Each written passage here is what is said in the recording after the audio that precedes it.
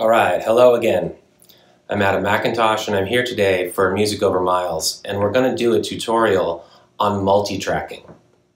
All right, the word multi-tracking sounds complicated, but it really isn't.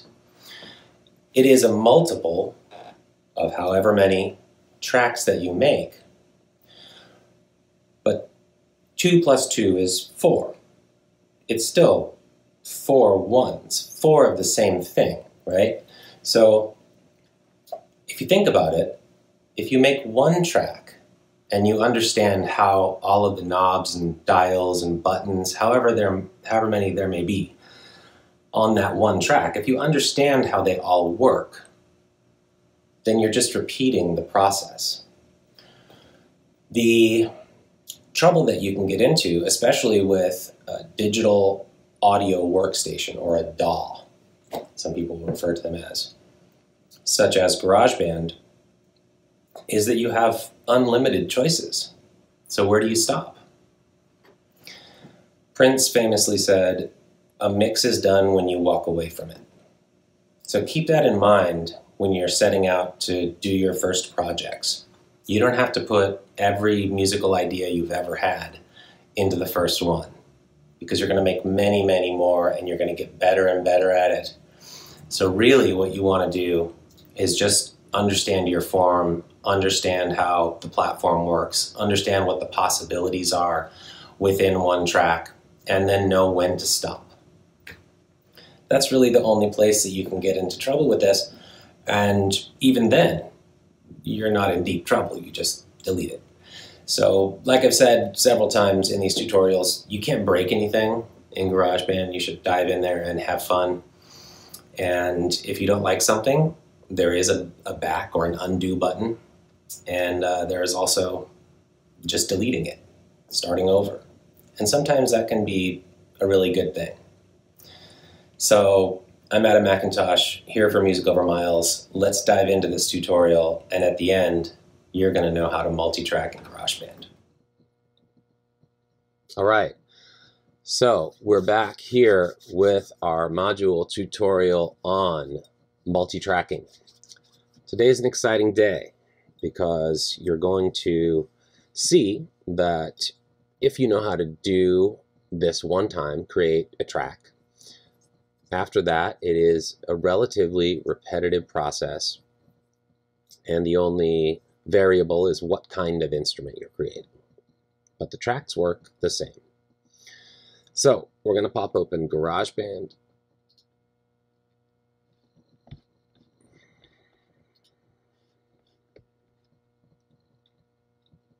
It's going to bring up the last project that I was working on, as it always does for some reason. But we don't need that. We want, come on, there it is, an empty project, right? Just like in the first tutorial, new project, empty project. You can see those highlighted. Select choose. Okay, and this gives us a blank slate. But then it also drops down this menu of options for us to choose a track type. Now, we went over earlier what a software instrument is, MIDI keyboard of some kind, a microphone that records sounds outside in the world, largely your voice, connecting a guitar to the interface and then to the computer so that it can translate, and the drums, which are built in to GarageBand. Essentially they're samples or loops. They don't look like that, but you don't need to know that. So you hear sound from the Scarlett 212 USB, and I'm going to show you a photo of what one of these looks like in this tutorial as well, so that you can get an idea of what you're looking for. We'll create our first track, which you know how to do already. Like I said, I always like to start with drums. If you don't have great drums and a great bass player, you do not have a great band, and you do not have a great song, period. So the rhythm section is key. right? And that's why I spend more time on this than anything else. And the result is, when I'm done, I like what I've done a lot better. It always sounds better. So I'm just going to give a listen to this Logan Retro Rock on the Retro Rock kit. We found him under the rock category at, let's change this to 100 beats per minute. We're going to keep it in 4/4. We don't need to do anything wild today. And there's our pal Logan. All right. Nice and straightforward, very steady. But no fills, right? Okay, so again, if you have an entire drum track all the way through your song and it just does that, it's going to be very obvious that it's not a real drummer to anyone who's important to you, anyone that you want to hear your song and like it and maybe do something with it. All right, so getting into good habits, we're going to go up here and we're going to save this as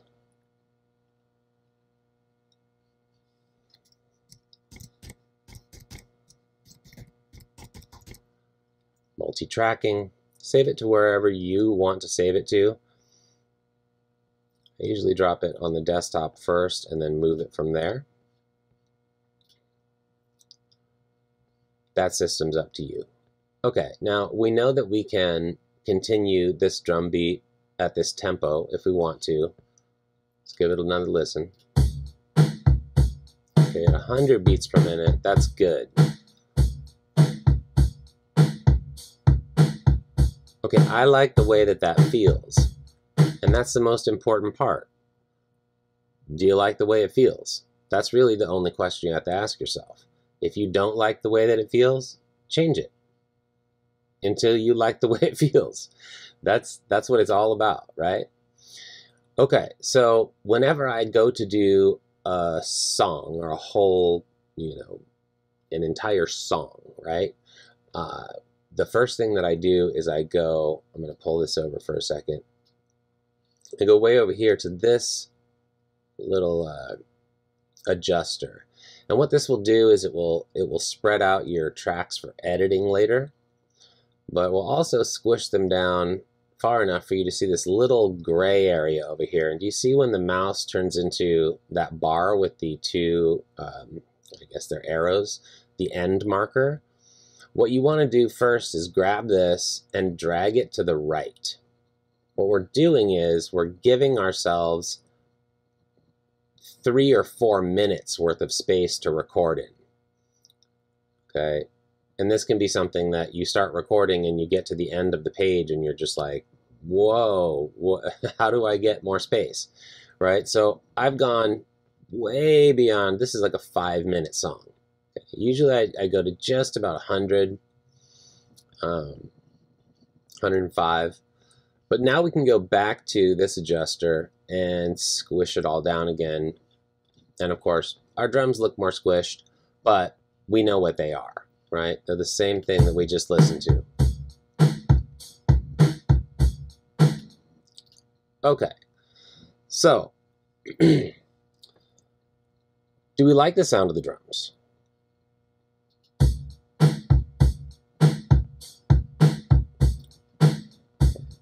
Check out what that kick could do.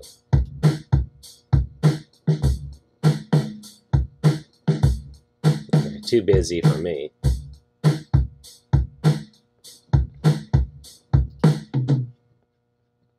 All right. That was kind of cool. So again, use your looping mechanism here to get the drum feel that you want for the overall song. And then we can adjust these sections one by one later on.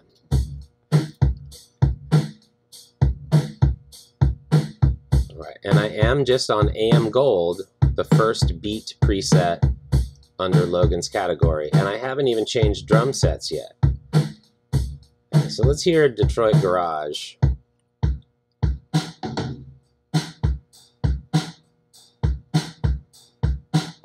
Okay, a little thinner. 4 on the floor. I actually kind of like that. Let's see what happens if we turn the kick up. Nice, and then let's match that with the hi-hats.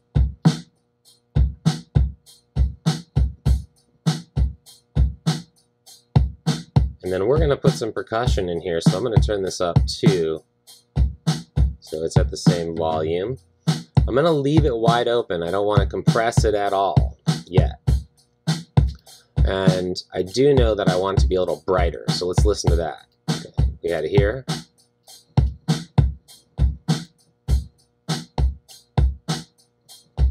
Okay, but we lost a little bit of that kick, so let's bring it back down.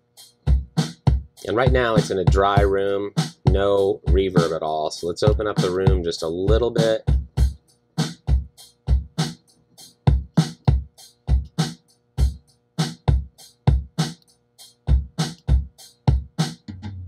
Okay, and we're still losing that kick when we do that, so I'm going to bring it back down. That's better. Okay, I kind of dig that. What else can we do with it? So if we go back over here to our scissors, it'll bring us back to this page where we can manipulate the drums themselves. All right, spend the most time on drums. I told you I was going to. So let's hear the hand claps.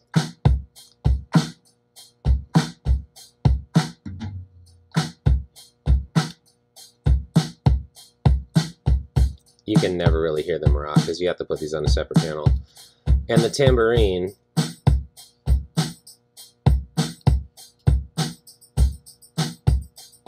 All right, that all sounds pretty chintzy to me. I like the hand claps though, in that simple form. All right, so we've got a good sort of baseline to start on. We know our tempo. We have a drum beat that we like. And we have,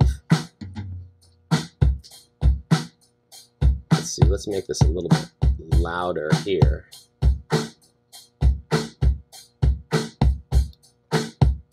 Not so much that it makes that snare ring. Hear that snare ringing? Okay, that can be really hard to deal with later on. So we want that nice dry snare. That's good. All right. Now what happens if we simplify it?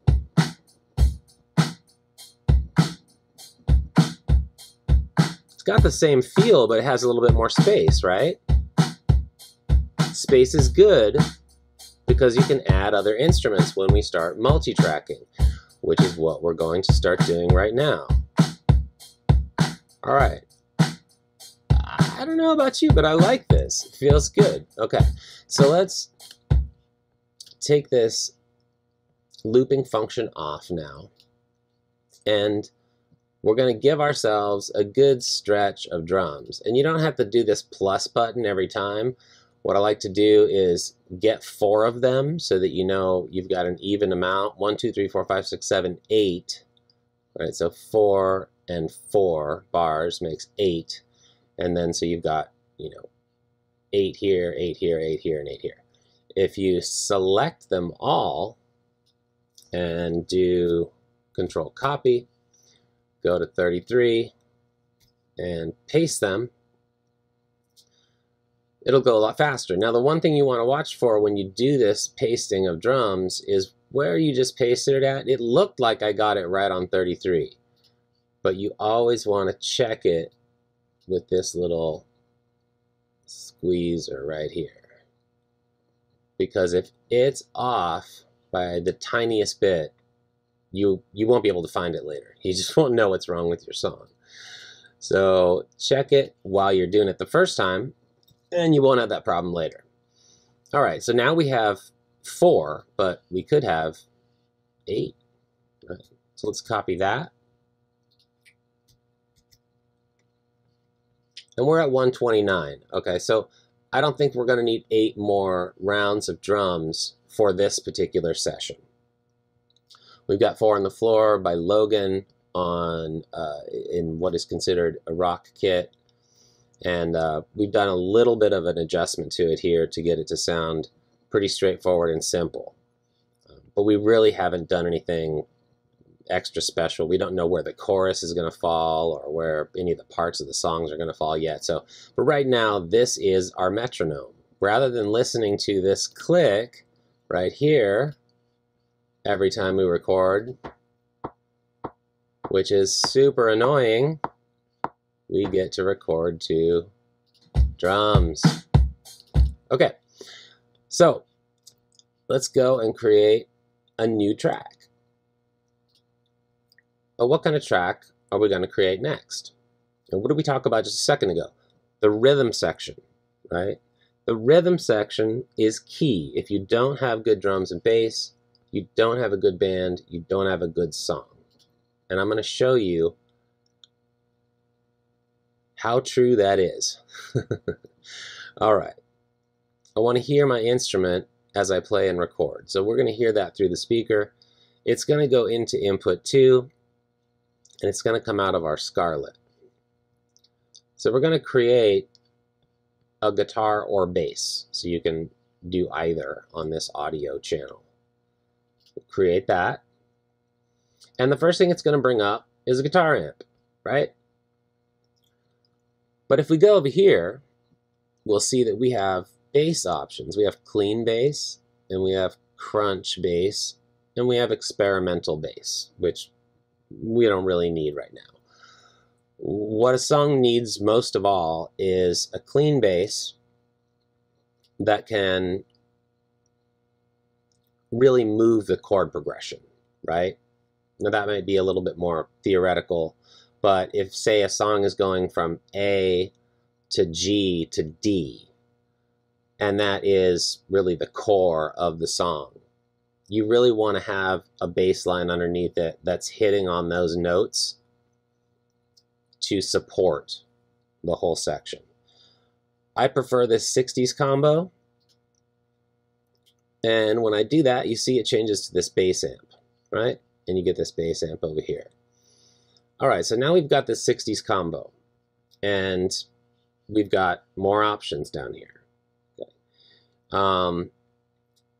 This one here is the most important for me, and that is whether we want it to sound like an amplifier or we want it to sound like a DI, and DI stands for direct, which means it is plugged directly into this recording studio, this virtual recording studio. Back in the day, it was plugged directly into the board, and the board was what was amplifying the signal, right? But if we want it to sound like an amp, then that means that we've got a microphone in front of it, and we put it over this way, and we're miking the cabinet. Okay, the cabinet is this part.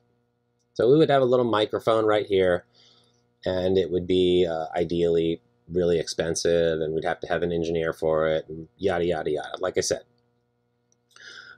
But this knob right here can be quite powerful in getting you a very clean and punchy bass sound. All right, so let's leave it in the middle for a second and plug in a bass. Now when I say I'm going to plug in a bass, I mean that I'm going to plug a bass into the Scarlett interface into input 2.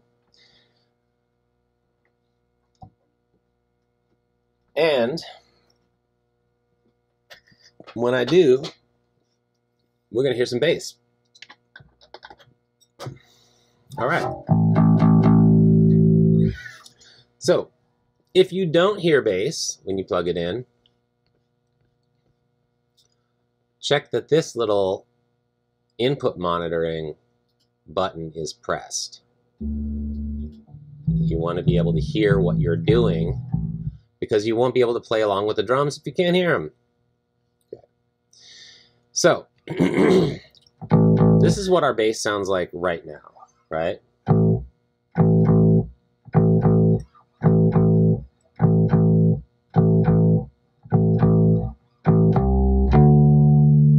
Okay, so it's already a pretty strong sound, tonally.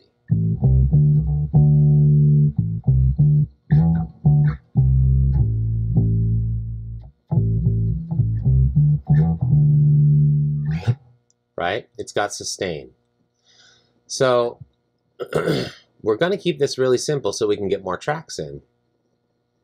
When I click this record button, it's going to count me in 1, 2, 3, 4 before the drums come in, so I know where to start recording. All right, so I'm going to do a really simple stretch of about to here, and let's say we use the E string and we tune it first. Make sure that it's actually an E. Those 30 cents can be a huge difference later on when you're rocking this in your car. All right.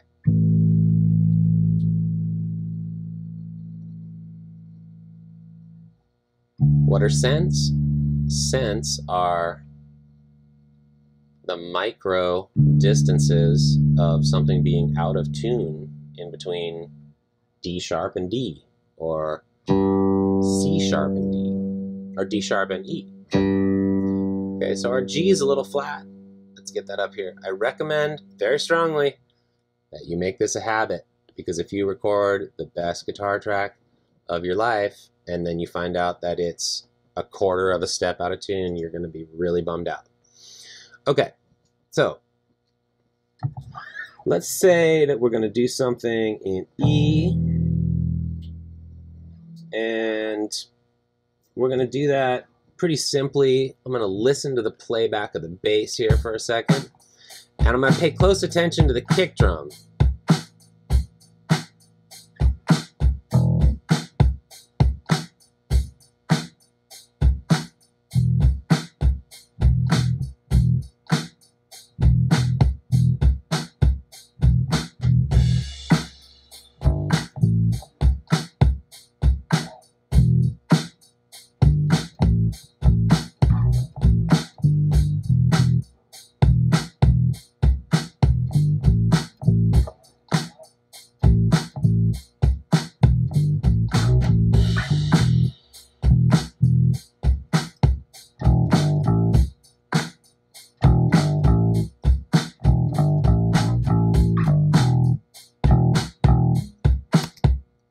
All right, so just for an example, we have something, and you're going to notice a change in the tone of the bass, because at first I was playing it with my finger, which is a very whole tone, and now I'm going to be playing it with a pick, which is a little more snappy. All right, so let's just feel this out.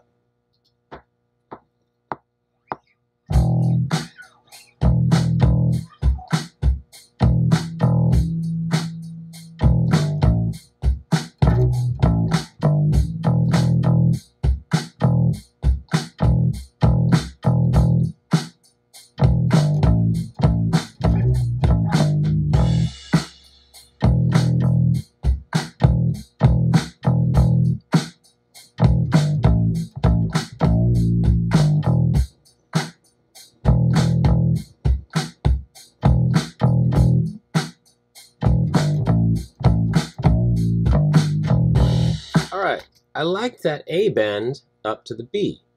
So I can take this and eliminate it and go right back to it.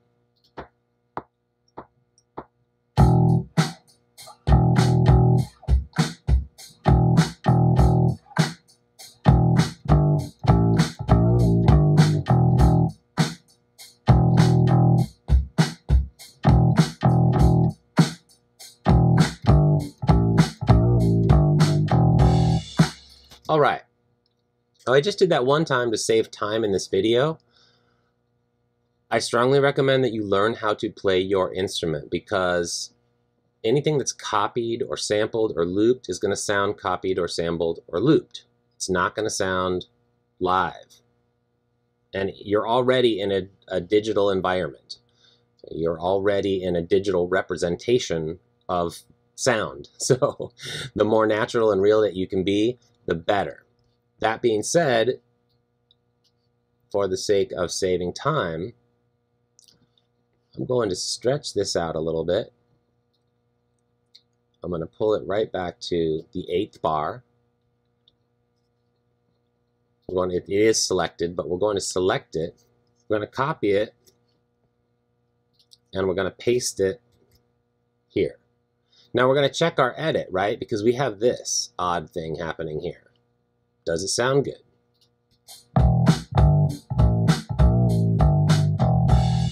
Perfect.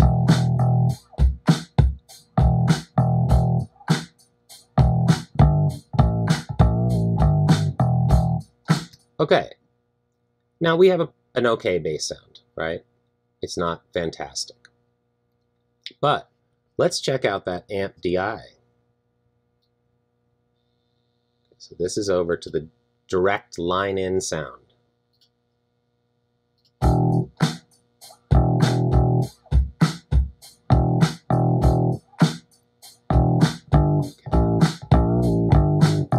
Even more rattly, which can be cool, right? Let's listen to the amp sound. Oh yeah, it's buttery.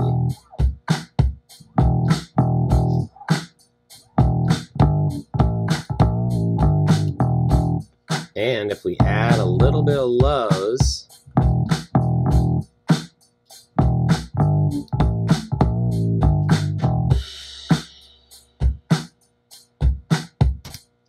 no compression. Don't need it right now. Let's hear that again.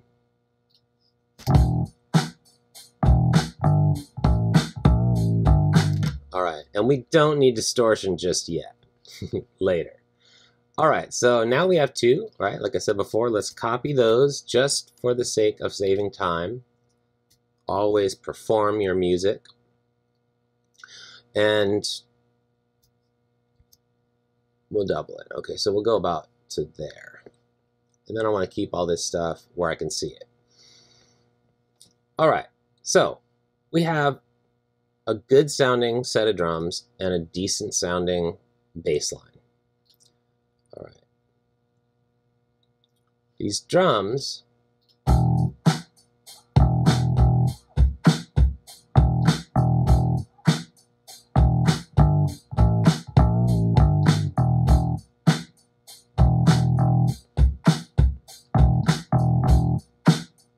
okay, they sound cool for right now. All right, so what do you put in after you have drums and bass, right?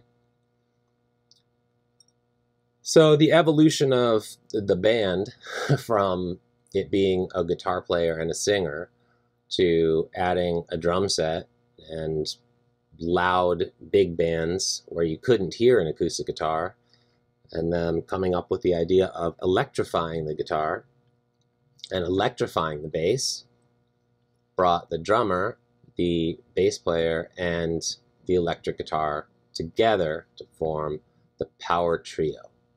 So we're going to go back to track, we're going to do a new track, and we're going to tell it what kind we want, connect a guitar or bass. So we already did the bass, now we're going to do a guitar track. Input 2, I want to hear my instrument, and the Scarlett 212 USB. All right, now you'll see this happening right away. When I unplug this instrument, it'll stop for a second, but as soon as I plug it back in, you'll see that noise happening again. That noise is something called amp noise, and it's pretty common when you plug into a real amplifier. I get that they wanted to make this as authentic as possible, but I do not know why on earth they left amp noise in.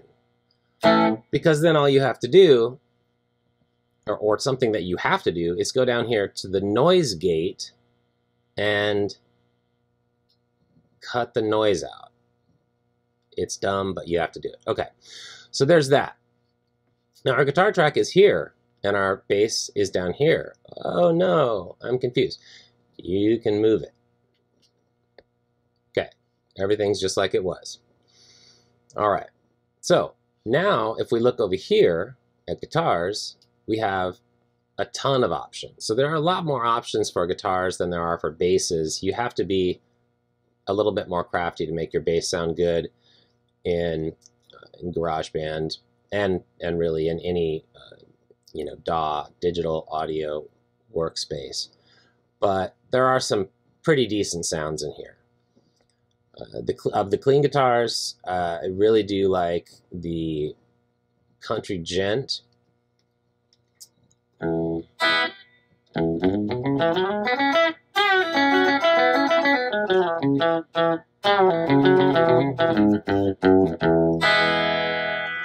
right, that one's good, and that's not even cranked up or anything yet with no effects on it. And the Country Gent also sounds good.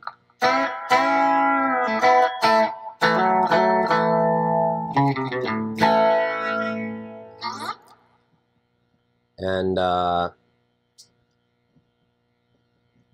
if I need it, some tremolo or, you know, spinning speaker, where you can hear the speaker doing kind of a tremolo or spinning.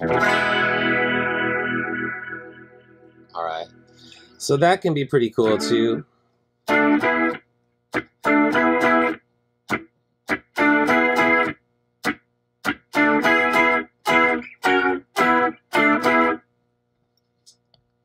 But my favorites are in crunch guitar. And my favorites over here are the cheap Studio Time. I love this little amp.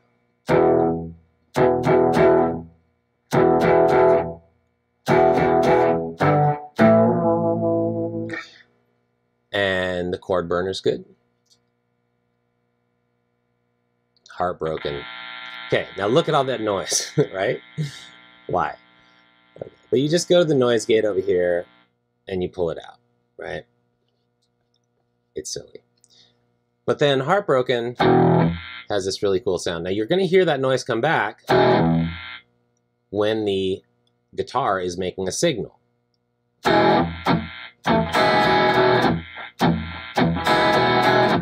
And that's supposed to sound cool, right?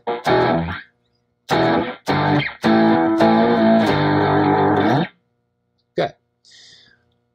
Old School Punk sounds great, and Razorface sounds great.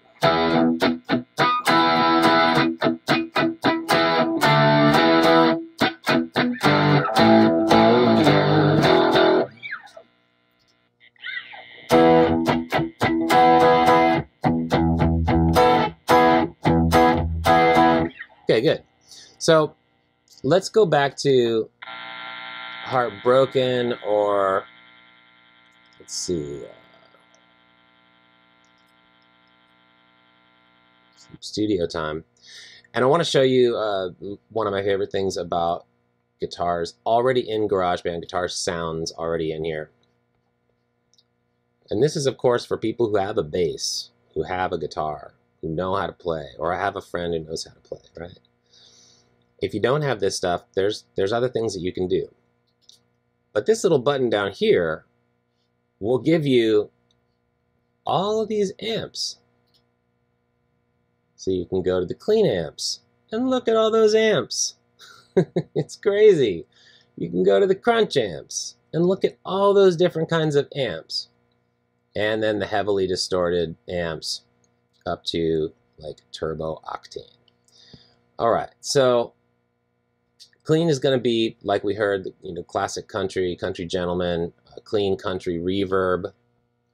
It's going to look something like this, and it's going to be exactly that, nice and clean, right? Now, that is absolutely necessary sometimes, but in this little riff rocky type thing that we have going on, we're going to go for a crunch amp sound. And what I'm looking for is a tweed or a brown face or a silver face or something along those lines. All right, so let's see what we've got here. Designer tweed crunch. Okay, oh, that's pretty cool. All right, lots of reverb there.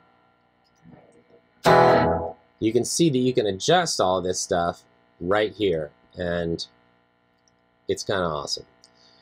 All right, so we can turn the reverb off. We can turn the tremolo on and off, but I don't really like the sound of this amp much. Let's go to Crunch and see what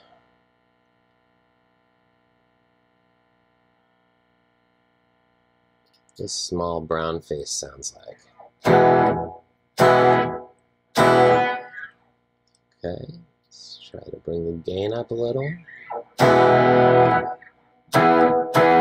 Alright, still a little too thin for my tastes. So, let's look at distorted and see. Ooh. What is this? Alright,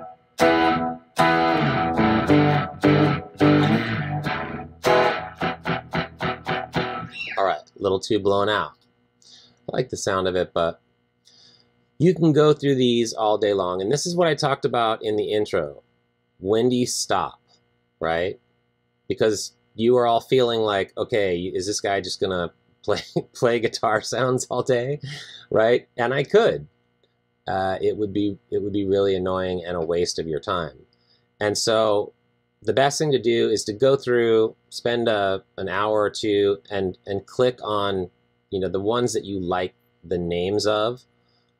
You know, try small tweed distortion. Okay.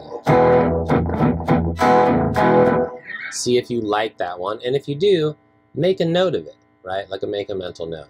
Now there are ways to save these settings too. I'm not going to get into that right now, but if we get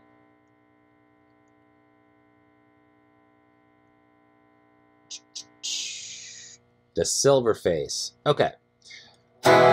This will do great. And then what we've got here is we've got the model, right?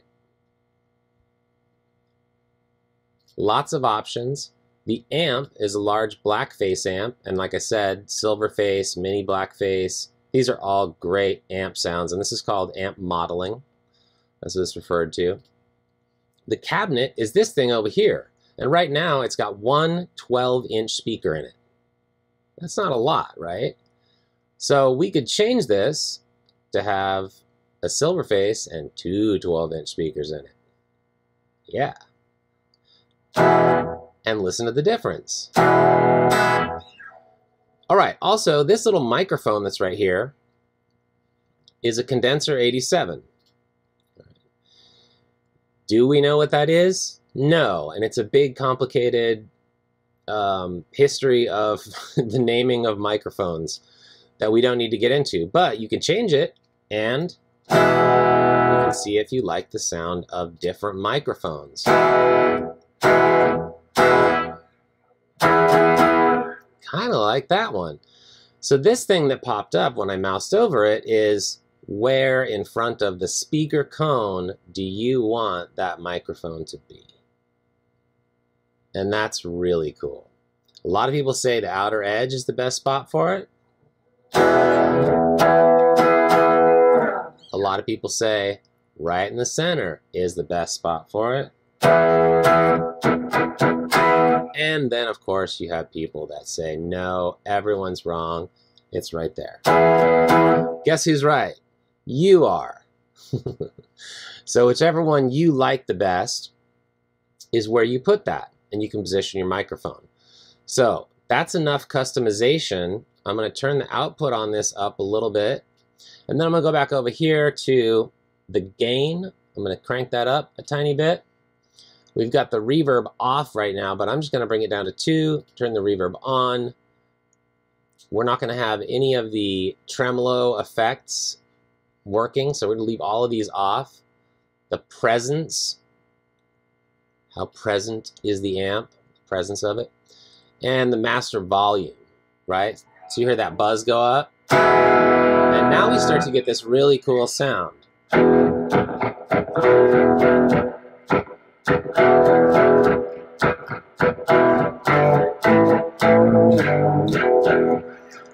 I still think that's a little bit too much reverb. So, how do we find this thing? Again, it was right here. Okay.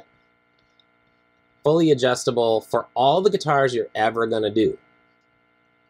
The second button that's important is the open pedal board. And I'm not going to spend anywhere near as much time in here as I did on the amps.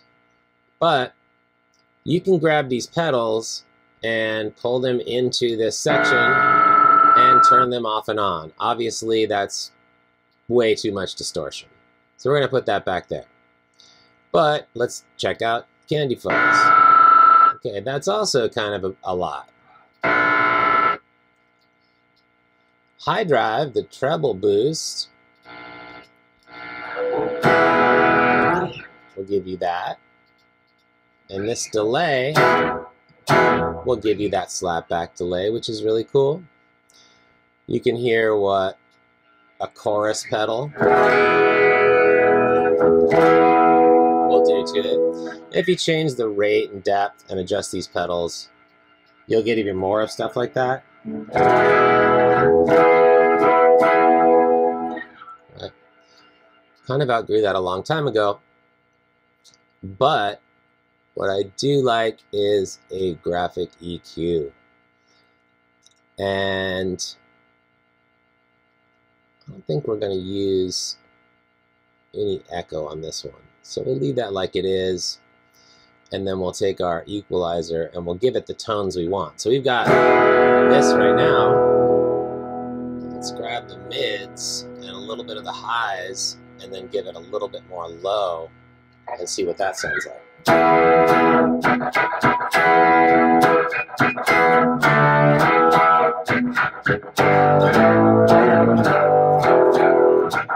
All right, sounding pretty great. You also have presets over here. Oh my gosh, look at all these presets.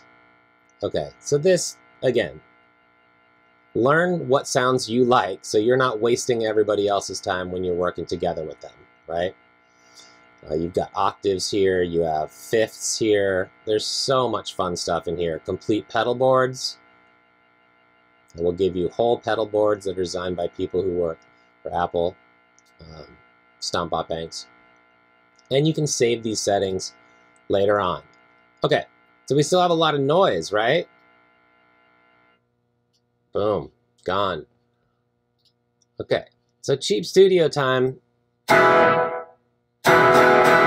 is set up. Let's get a little bit of it going with this and see what it sounds like.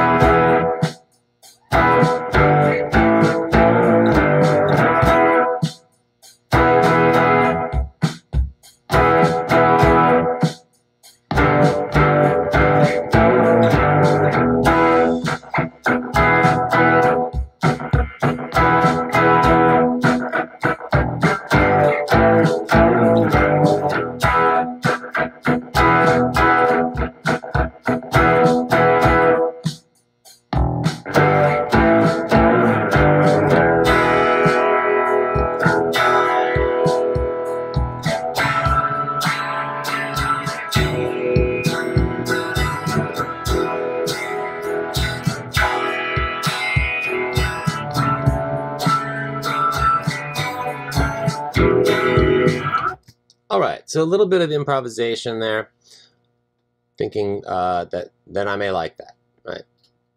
Maybe I will, maybe I won't. If I don't, I can use this trimming tool and go back to just the riff.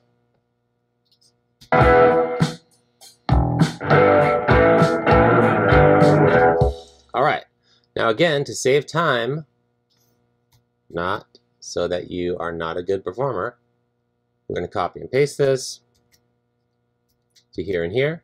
And look, we're multi-tracking. All right, so again, like I said, it's the same thing track by track. It's just different sounds and different instruments of what you're putting in. All right, so the last one that I'm going to do is a keyboard track. And I'm going to use a MIDI.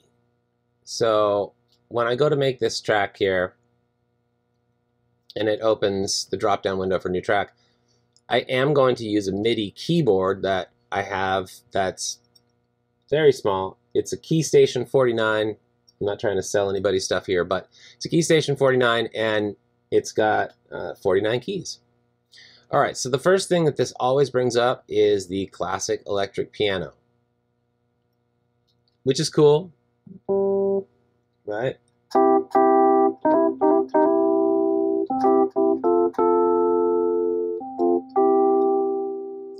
But it's not really going to fit with what we're playing, right? So because I know these really well, and I've been working with them for a long time, I know that a clavinova is going to sound nice and bitey and kind of funky in here on an E.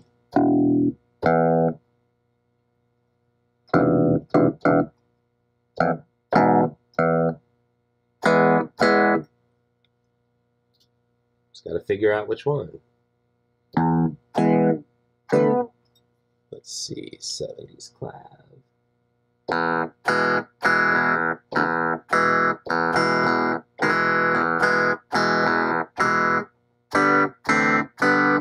All right, let's try it and see what happens. Go back to the beginning.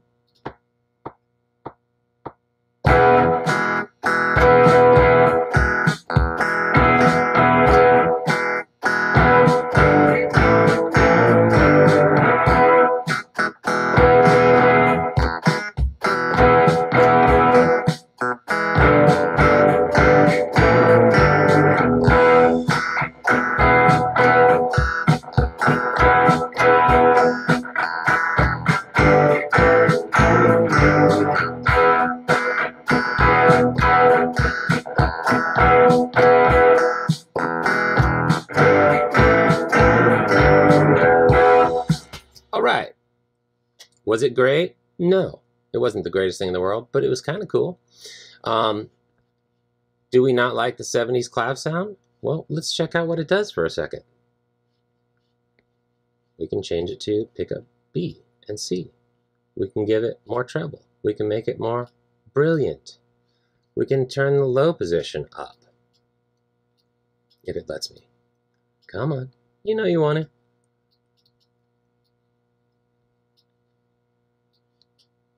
Oh, come on. There we go. All right. Now let's look at these buttons really quickly here. This is a speaker with a line through it, and it says mute. So if we don't want to hear the drums, we mute them. If we only want to hear the drums, we solo them. And this is what that sounds like. Only drums. Everything else, no drums, and just the clav, the bass, and the guitar. All right, so I don't think I got the swing of this until about the middle. What I'm going to do is I'm going to take this portion and listen to it with just my instrument so I can hear what it sounded like.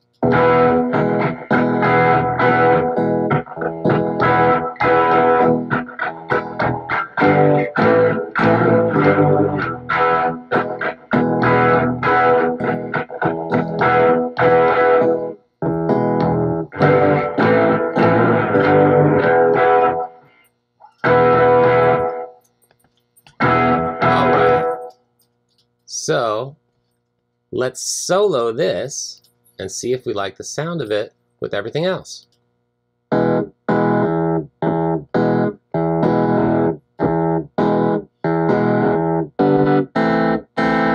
Still doesn't have the bite that I want it to have. So let's look at a B3 organ and go to classic rock organ. We can change this, and here's why. This is MIDI. Okay, so if we expand this out, what we're going to see is my completely unrehearsed and unwritten MIDI dots. My little MIDI paddles in here that make up what I was playing, right?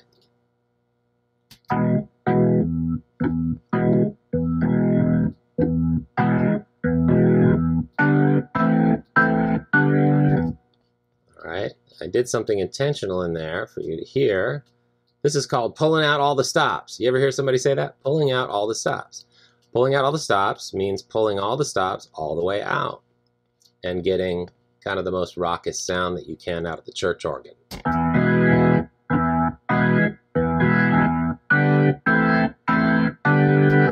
All right, very cool. Can anybody catch what I did there that's different?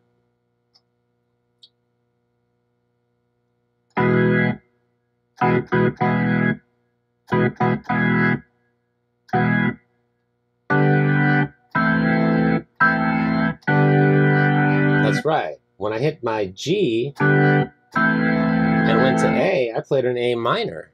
But it's not an A minor, it's an A major. Okay, so let's say you do a whole take and you get, you know, all the way to 100.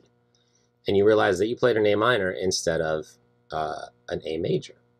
Okay, so you don't have to panic.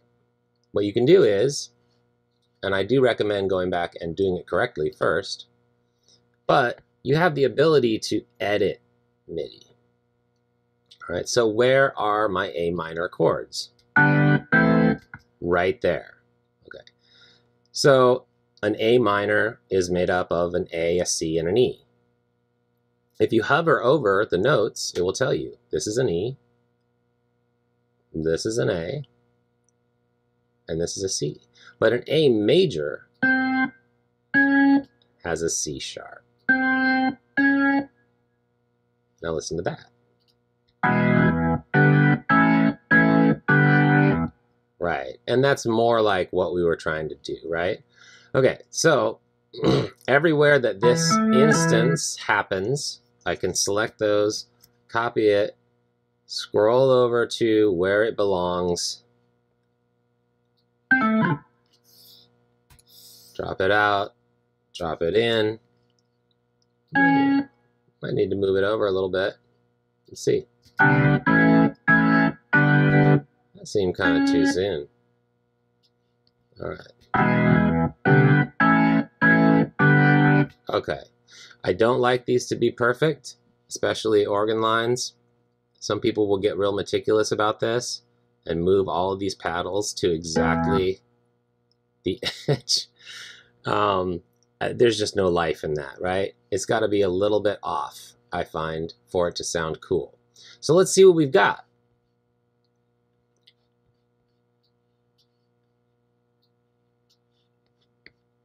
All right. We'll select this, copy it, go back to the beginning of the song. Actually, let's wait and have this come in here. Yeah, that's even cooler. All right. Okay, so now we're gonna unmute everything else by unsoloing the classic rock organ. All right.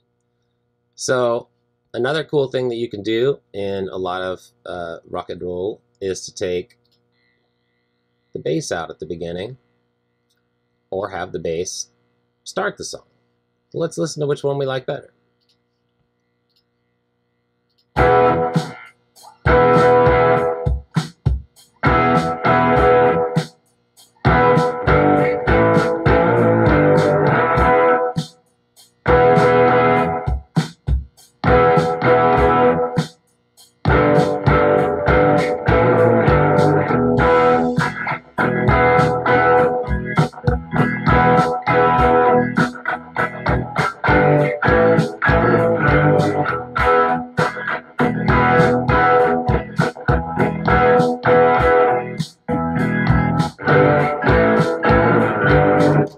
Okay, so we have multi-tracked.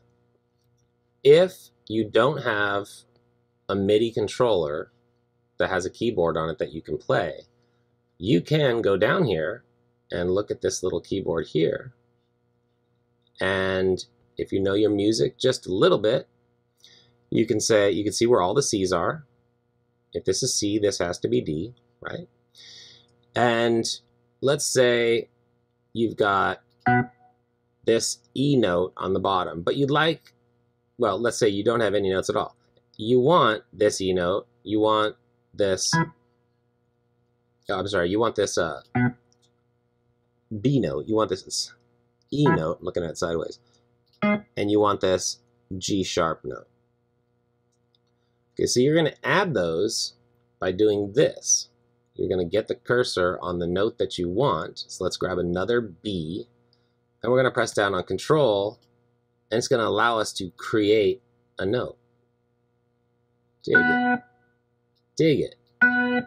Okay, so now we have this high-pitched B on top of our low B, and let's solo that for a second just to hear what that sounds like.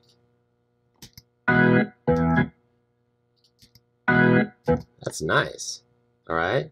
So you can go through and add notes wherever you want in here, and it will take a while to do this and do this complicated thing.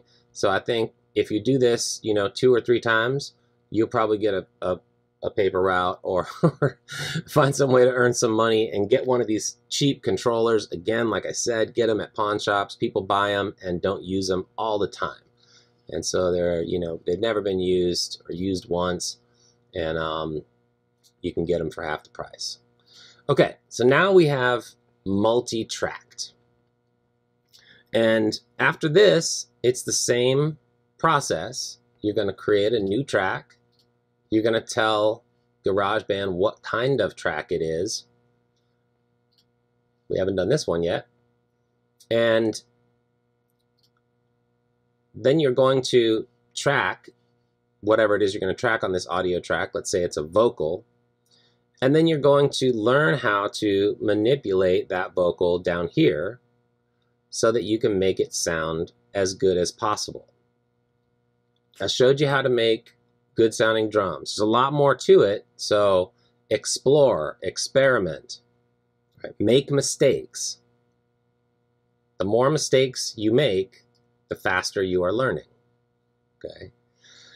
So, and you will also be able to, once you find sounds that you really like, save them under user patches. Add them leads and harmonies, add them main vocals. So, let's say we were going to do a vocal right here. Okay. My mic is very close to the speaker, so I'm going to be very careful here with this and trying to turn it down. Let's see. See if it feeds back. Okay. Check 1, 2. Now, because I'm not using headphones, you're going to hear the speaker go back into the microphone. And it's like I talked about in earlier tutorials when you're getting what's called blood on the tracks. The tracks are bleeding into one another. So this is not a track that we would keep, but I'm just going to give you an example of something that you could do vocally, and then what you can do to those vocals. All right. So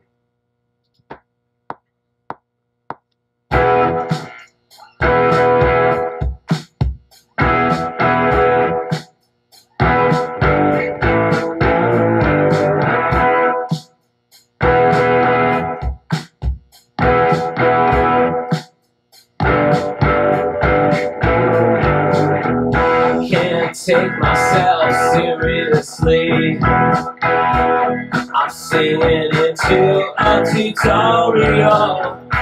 Right? It's totally ridiculous. So, obviously, 0 effort there, and not what I typically do. But we have a vocal track of some kind. Take myself seriously. I'm singing into a tutorial. Okay, now it doesn't really stand out from this, right? We've got compression, we've got a low EQ, a mid, a high, the lows are cut, we have some reverb and some ambiance right here, but what else could we do to this to make it sound cooler? If you click on this little button right here, plugins, you're going to see a whole lot of cool stuff up here. One of them is your master echo, and echo is just like it sounds. If you yell in a hallway, your voice will echo. So we're going to solo this and listen to, I'm going to turn the echo up really loud so that you can hear the effect.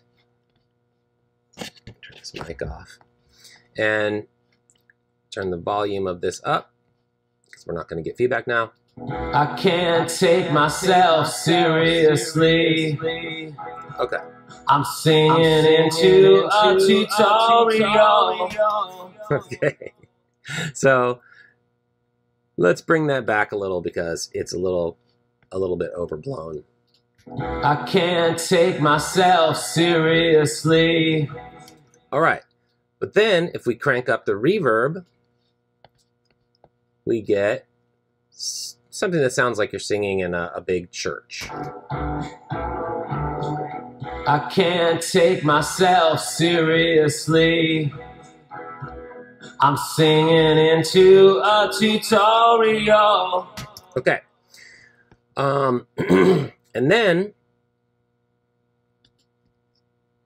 we're going to look really quickly at something called EQ. Now, I'm not going to go far into this, but I'm going to show you one thing, and it's going to give you the overview of how all equalization works. Okay. Here it goes.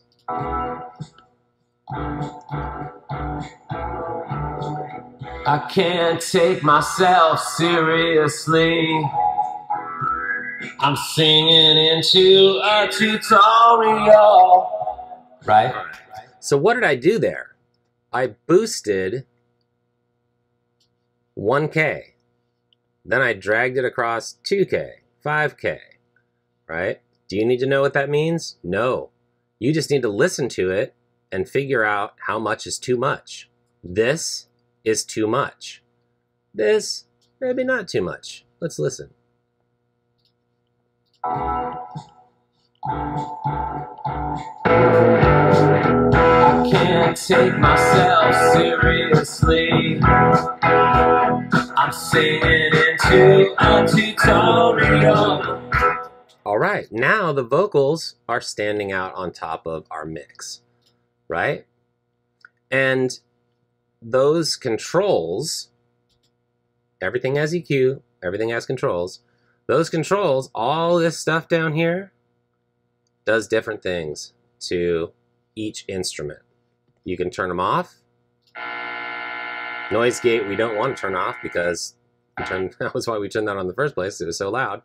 The pedal board that's making all the effects, you can turn it off. You can access it by doing this. Oh yeah, there's my EQ. Okay, great.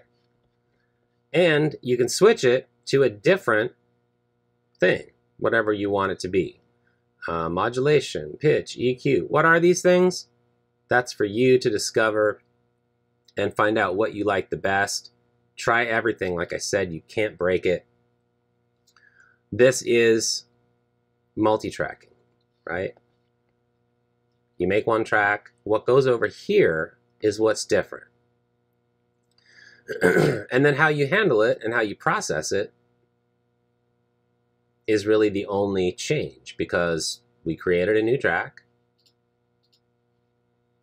We told Garageband what it was going to be, and then we hit create. And sure enough, another track popped up, right? So,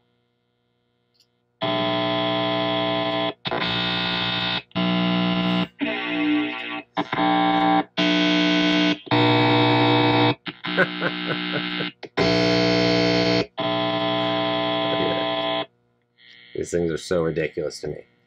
All right, so we're going to finish it up here with, you know, that band that has a lead guitar player who's always playing lead over everything, including the vocals.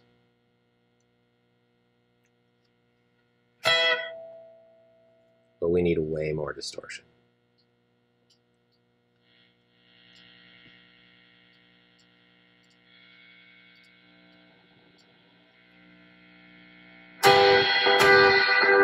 Yeah, it's because that person is generally ridiculous. Okay, there we go.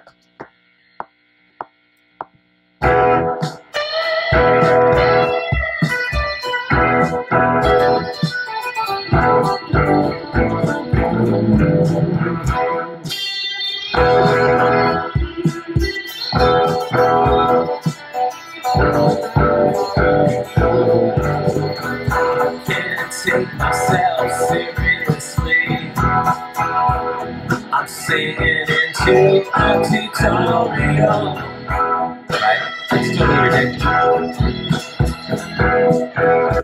right, man, I told you not to play lead over me singing, but you did it anyway.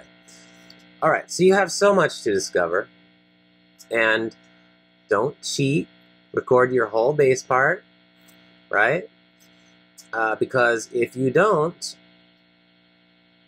and you don't record good bass parts, or you record bass parts that are not on with the drums, you'll get things like this.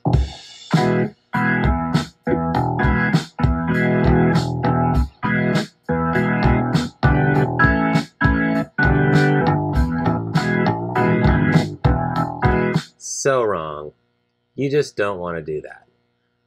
So, play your parts, learn to play your instruments, play as well as you can.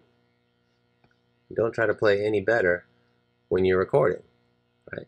Make sure that your ends match up if you are doing any splicing, especially with drums. And like in the last tutorial, you can always put in fills here by changing these. And you can also completely change a drum beat. You can't change a drummer, but you can completely change a drum beat by going here, going to your skizzers, and choosing a different thing for it to do completely. Let's say we're going to put it on Stillwater.